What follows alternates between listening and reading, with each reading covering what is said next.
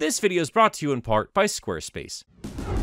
Welcome back to Sonic Speed Reading, and we are back with Archie, once again with one of their super specials. Or before they were called super specials anyway. But if you ask any old school Archie fan what some of their favorite issues are, you're probably gonna get Mecha Madness, followed quickly by Super Sonic versus Hyper Knuckles. Yeah, while Archie is still largely associated with picking up the baton left by Sonic's Sad AM and all the American characters and all the drama later on with the lawsuit business, there was a little bit of time there where it felt like they were really trying to cater to the larger gaming fan base. It took a while for Knuckles to show up, at least it felt like it did when I was a kid, but when he did, they really went all out and really played up the rivalry between the two Rat Boys. And the comics became a great place to see fights that we never would have seen, still haven't seen, in the main game line. What would happen if two robot versions of Sonic and Knuckles fought, but also what would happen if two super formed characters ever came to clashing. So yeah, you better believe this was hype as hell back in the day. This was like a pay-per-view event for, well, Sonic the Hedgehog in comic book form. There's a lot to discuss, so let's jump into it. Right from the start, we have some beautiful cover art thanks to Patrick Spaziante. Nowadays, I can see how it can be seen as very busy, very messy. His art style did evolve, but like so much of early Archie, a lot of what sold the book was this ridiculously detailed art that you never saw elsewhere in the interior. And as a kid, I thought it was a little lame that they didn't just give us Super and Hyper Knuckles right there up front, but I gotta admit, I do appreciate seeing them charge up. It does look like the sprites from Sonic 3 right before they're about to transform, and I do love that. Don't love that the emeralds are gray for whatever reason, but that's fine. This looked amazing. I love the tease of the two super forms in the background. I just can't help but love this. And not enough is said about the interior index art. I think I've said a similar thing when we covered Mecha Madness. It's nowhere near as busy as the cover itself, but it still looks absolutely fantastic. As you can see from the index page, we do have two different stories, as was normally the case, be it the regular series or the one-offs, and we're not going to bother with the backup Pender story. We will discuss it at another time in a bigger video covering that narrative. But for now, let's get on with the main event, Crash of the Titans. We kick things off with Sonic meeting up with Tails and Sally as she's looking over a giant monitor, telling Sonic that Knothole has a visitor, Knuckles. He's walking along the outer perimeter of the Great Forest, and if you're not aware of how it works in this canon, Sonic and his Freedom Fighter buddies all hide in Knothole, which is found within the Great Forest, so nobody's captured and roboticized, blah blah blah blah blah. We've talked about it 1,000 times before. What they did get right, even this early on, is something that Sonic points out. Knuckles never leaves his floating island, which again is what they called it back in the day, and even though they are technically allies, they are still rivals, and Sonic is not happy to see the echidna walking around his turf. They continue to look at the monitors, and it looks like Knuckles is on the border of Robotropolis, and Sonic immediately assumes that Knuckles is going to make a deal with Robotnik. At this point, if you've been following along with the narrative, most of the readers already know Sonic knows better. He's just looking for an excuse to pick a fight. And Sally yells after him that she just wants Sonic to talk with Knuckles. But of course, nobody, be it the reader or Tails or Sally, believes it's going to remain cordial. We then turn our attention to Knuckles himself, as he gives a little bit of commentary on Robotropolis. If I remember correctly, this is his first time in this area, and it just confirms to him that Echidna Society was right to abandon technology and revert to being environmentally friendly. Keep in mind, game fans, that this canon is completely different, and the lore for the Echidnas is also completely different. For now, Knuckles just catches the reader up to speed as to why he's here. In a previous issue, the Triple Trouble special, Knuckles saw a Chaos Emerald break in half, something they didn't think was possible. And that worries the Guardian, because in this lore, the floating island was raised into the sky not by the Master Emerald, at least not yet, but by 12 Chaos Emeralds, and now they only have one. So Knuckles wants to find another one, and he starts his journey by looking at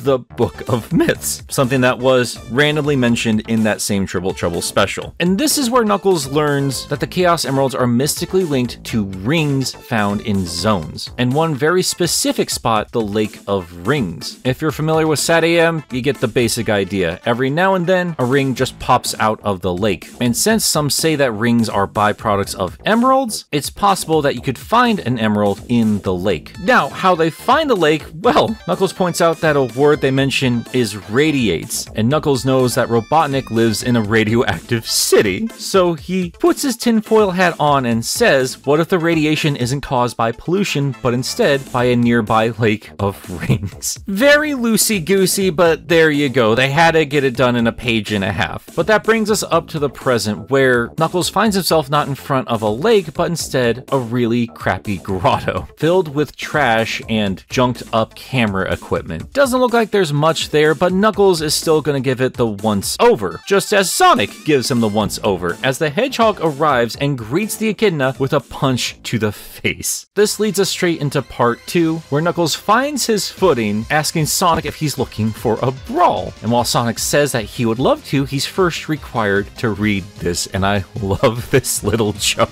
Sonic unfurls a roll of parchment and quickly reads, and I use that term loosely, the word of Princess Sally, saying, I, Princess Sally, blah blah blah, legal department requires, yak yak. I just love that Sonic does not care whatsoever, and neither does Knuckles, as he just punches Sonic in the face right through the paper. And that, ladies and gentlemen, is all the reason these two are fighting in this comic. That's all it takes. They don't like each other, they're just looking for another excuse to punch each other in the face, and they get straight to it. Sonic powers up his figure 8 move. This is what Archie called the super peel out, and this was a move that Sonic used to beat Metal Sonic in a previous issue. But instead of winning a race, Sonic uses it to launch straight into Knuckles, knocking him flat on the floor. But Knuckles keeps track of Sonic's movement, noticing he's circling around a tree. So Knuckles just grabs the tree by the root, pulls it, dragging it into Sonic, forcing his quills through the bark.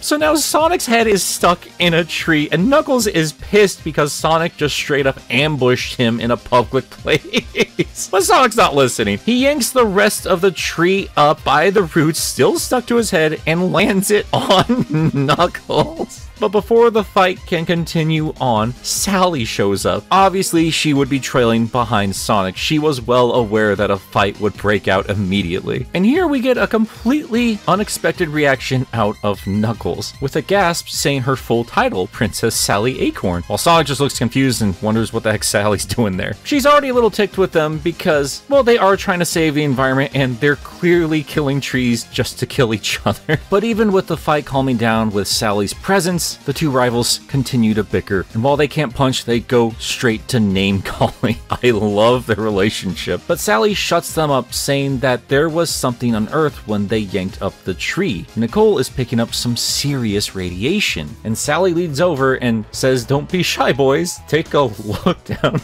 Oh my. Well, that panel layout was certainly a choice. Anyway, the hole in the ground reveals a gateway to an unknown zone, full of magic rings and chaos emeralds, which is what Knuckles was looking for, so he leaps straight in, ignoring the heed from Sally to wait, and Sonic, still jonesing for a fight, begins to leap in right after. But as he's leaping in, he hears Sally exhaustedly say that Knuckles hasn't changed since the summers they used to spend together. And as you can imagine, that stops Sonic dead in his tracks, wanting to know what she's talking about. And if you don't know what I'm talking about, this is where they started to drop in little hints that Sally and Knuckles have a former relationship. What kind of relationship it is, they don't really flesh out until later on in the series, but this is Archie. They're dropping in some love triangle drama, and there's a cute little back and forth between Sally and Sonic before he continues on after Knuckles. And that's all well and fine, but that's not what we're here for. We're here for Sonic and Knuckles, as we get a full page showing off this unknown zone. Now, as a kid, this was cool and distracting on two different levels here. What was cool was seeing all of these game elements in this comic. That didn't really happen all that often in early Archie. So seeing a ton of rings, a star post, spikes, Orobots, the emeralds, it's all well and fine. But it was distracting because even as a kid, I could tell that the artists and writers weren't very familiar with the source material. Just for a quick example, for stuff I noticed when I was a kid, there's an item monitor board that just looks like the scope on a submarine. The level layout doesn't make a whole lot of sense, that's fine. Again, there are Orebots here, which didn't make any sense to me because those are badniks, and if Robotnik knew of this place, why isn't he harvesting all of the rings and emeralds and everything like that? Oh, and obviously, the emeralds! In the games, they don't just float around willy-nilly. And to catch up anybody who's not familiar with early Archie, there weren't just 7 Chaos Emeralds of different color. All the emeralds were green, and there was an abundant amount of them. And because of that, as a kid, I just chalked this place up to being an incredibly special zone that just had a ton of stuff in it. Even if it was breaking the rules of the game, it was very satisfying to see, and also satisfying watching these two characters collect all this stuff. It is a little weird seeing that the rings aren't disappearing, they're actively staying on their bodies, but hey, I'm not going to be too pressed about it. I just want to see these two transform already, and they waste no more time with that. Sonic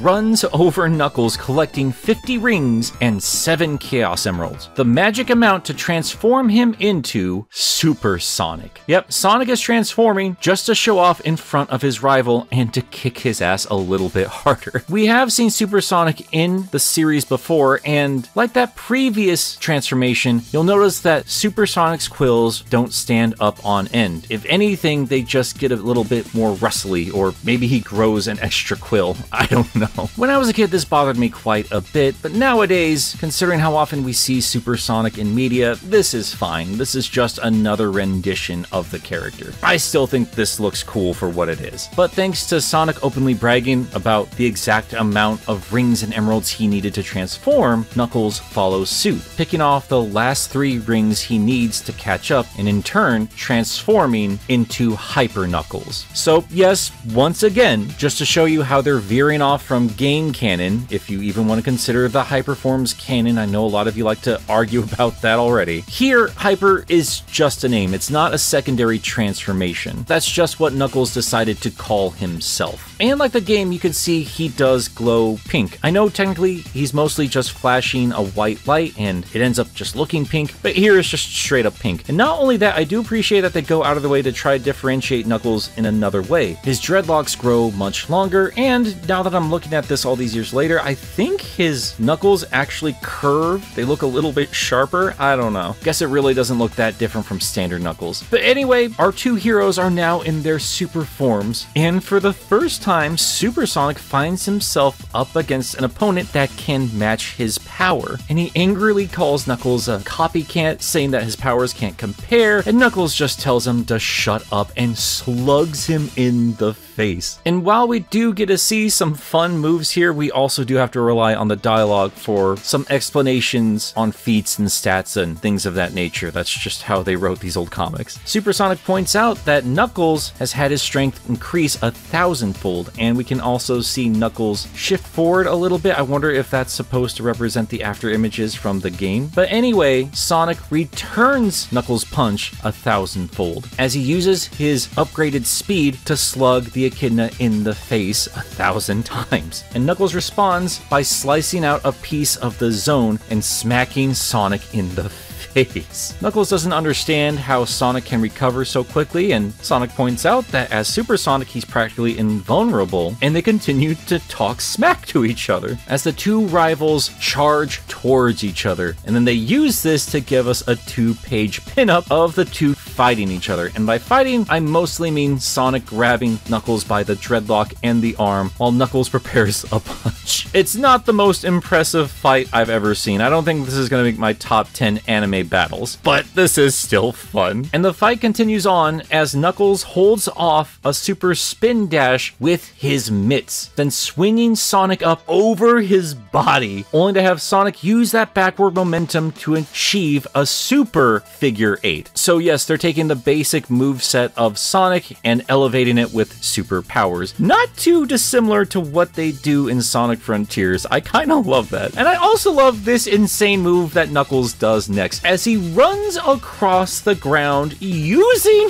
his hands, twirling his mitts like Sonic would do with his feet just so he can kick Sonic in the mouth, which really pisses the hedgehog off. And the two charge at each other full blast. And as the comic explains, unimaginable raw energy erupts, literally bending time and space, and the walls containing the zone's reality begin warping wildly. The zone can no longer contain itself, so it swells and it cracks, and finally it explodes. We quickly turn our attention over to Robotnik and one of his SWAT bots. Mike Gallagher loved using these things, and I loved him for using them because they were hilarious. As it says, my lord of lard, there's an earthquake. Robotnik points out that's something quite different, and they use the SWAT bot to explain that the energy output is off the scale, and in turn, whatever was in that zone is gone forever. It's irretrievable. Robotnik says this is terrible, and when the SWAT bot asks if it's because of the loss of magic rings and Chaos Emeralds, Robotnik says no! It's because this is a 48-page special and he only gets a 1-page cameo. Gotta love that meta humor, baby. But we cut back to a dizzy Sonic recovering his consciousness, with Sally standing over him telling him to take it easy, and she quickly explains what happened, which the SWAT bot already explained to us. The zone is destroyed, there's nothing left, and that Sonic had been blown back to the surface and landed here back to normal, which is next to the Lake of Rings. And the comic quickly points out that the busted up camera equipment is actually fully functional. It's not really that big of a deal, but in previous comics they have had cameras just show up out of nowhere, showing stuff on monitors, never to explain it. So I do appreciate that they managed to explain why Sonic, Sally, and Tails were able to keep an eye on Knuckles at the very beginning of the story. And yes, it would make sense for them to keep an eye on the Lake of Rings. And thanks to those cameras, Tails and Sally were able to keep an eye on what was happening. They saw the crazy fight between Sonic and Knuckles, they managed to see reality tear itself apart, and they saw the stupid hedgehog land next to the lake, so they got over there before Robotnik could figure out what was happening to recover him. And then they tease some more love triangle crap, and Sonic just doesn't care, he just wants to know if there's gonna be chili dogs when they get home. And that's the end of that, at least on Sonic's end of things. Meanwhile, Knuckles returns to the floating island, meeting up with Mighty, where news of his crazy battle has already reached the inhabitants. And apparently, Mighty is fully aware of everything that's happened, and also aware that all the emeralds were lost in the zone. But Knuckles just smirks as he turns around to reveal that he actually managed to weasel away one of the emeralds. So yeah, while a lot of everything was lost from the zone, and if these two stupid idiots just could have kept it together, the heroes could have really utilized all of that energy for themselves. At the very least, Knuckles got what he wanted. And ultimately, it was for a good cause, to protect his home. And that is where the story ends. As you notice, it's very light on actual plot. This was just an excuse to get these two fighting. And by today's standards, it's not an incredibly impressive fight. And I will admit, even back then, I was a little disappointed because Mecha Madness, as short as it was, had its interiors done by Patrick Spaziante, same guy who drew all these amazing covers. The interiors were instead done by Art Mahini, with inks by Rich Koslowski. And I don't know if I'm saying any of those names correctly, please correct me if I'm wrong. Art had a much softer style in comparison, and I don't know if it was the best choice to go with his designs when it comes to a big, crazy battle. Spaz was great with stuff like this, clearly he loved designing that stuff, but he was also probably very expensive and very busy. So can't imagine they could have brought him on every single time they had a big knockdown, drag-out brawl like this. Not to discredit Art by any means, he still did a great job with his pencils here. And nowadays, it is still kind of cool because Art did a lot of storyboarding for Sonic Sad AM, so it felt like this was the closest we got to Sad AM versions of some game characters. That's not something I appreciated as a kid because I was desperately starved for expanded game lore, really didn't like the landscapes and layouts of the Sad AM universe. But nowadays, now that I can appreciate these different canons of Sonic, it's really cool seeing all this stuff combined, and how Archie interpreted these transformations and how a fight would play out. And I will give them props for that, because that's the kind of crap I wanted, and I still think fans want to this day. It's stupid, it's simple, but it's a lot of fun, and they're silly rainbow rap boys. Let them shine, let them punch each other in the face. It is a little crazy they've never taken advantage of that in the games. The closest we got was Sonic X with Super Sonic vs. Super Shadow. Outside of that, it was just this, Super Sonic versus Hyper Knuckles, and because of that, I still think this is a very important Sonic comic. Yes, it's just dumb fun. No, the story itself is nothing special, and yeah, a lot of why I love this is simply due to nostalgia. But all the same, I hope I could explain to you why I love this as much as I did when I was a kid. This stood out on a store shelf. These were the crazy cool ideas I wanted when I was a kid. This was one of the rare times early Archie was fully embracing game-centric mechanics and lore and levels and all that stuff, and even if they didn't fully understand the source material, I had fun with their interpretation. And I hope you did too. Before we wrap up for today, I want to take a moment to talk about today's sponsor, Squarespace. Jumping online and building up your own brand was always an intimidating thing for me, but Squarespace makes that a streamlined, fast, and easy process, all while making you look good thanks to their Fluid Engine, a next-generation website design tool that lets you tweak any of their many templates with easy-to-use drag-and-drop tools. And I don't need to tell you how useful websites can be, whether you want to build up a portfolio of your work, an art gallery, or a shop, because yes, they have everything you need to run your own online business, including analytics that help show you the strongest avenues of growth and help you build up marketing strategies, which include integration with your favorite social media networks. And they can even help you set up an online shop to sell and distribute custom merch. All you have to do is design it and they'll handle production, inventory, and shipping.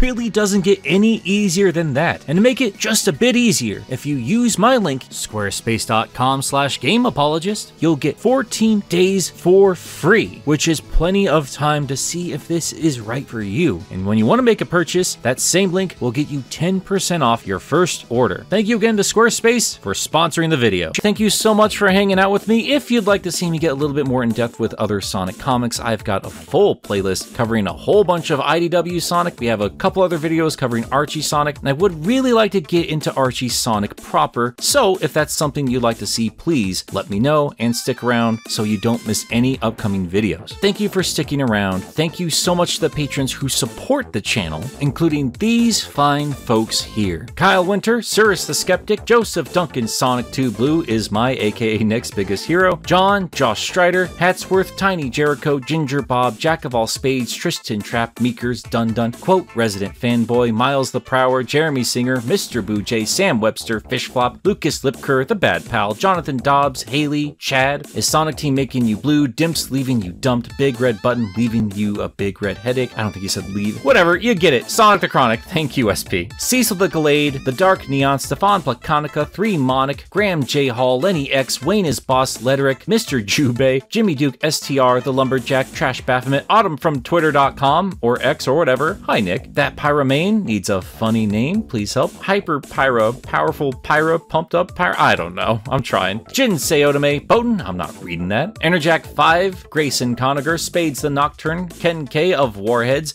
Ven 101, Paxton Bisbee, Cinderin 7, Happy Halloweeny Peeny? Twilord, can you believe it guys? Spider-Man 2 is just a month away. Spider-Man 2 in just a month. Woohoo! I'm so happy about this information. Paisley, Eric Delgado, Kodinsky, Sayonara Robocop, Crimson Rose, Nyx the Kobold, Sonic PAJ, Moonicent, Roxas the Cat, Godzilla, Makuta of Salt, Start by Going Bankrupt, Alexander Watson, Neil Gampa, Conan Kudo, Sharif Pi, the Lex, the most powerful ship in the 2 universes, Native Nerd 27, Kaido Prower, Swift Cannon, Spearmint, Omega Man 21, Penn Adelaide, Other Envelope, Jamie Torres Jr., The Phantomist, Silver Stars, Daza S, the world's most unironic 8.5 tail stand, one more Sonic robot, side effects may include anti-sequelitis, impending lawsuit disorder, and self-induced ear trauma, MT Mecha, and Yasai. Alright guys, that's another video in the bank. We got a whole lot of other stuff to get to, so I'm gonna get to it. Catch you next time. Toot toot, Supersonic Warriors!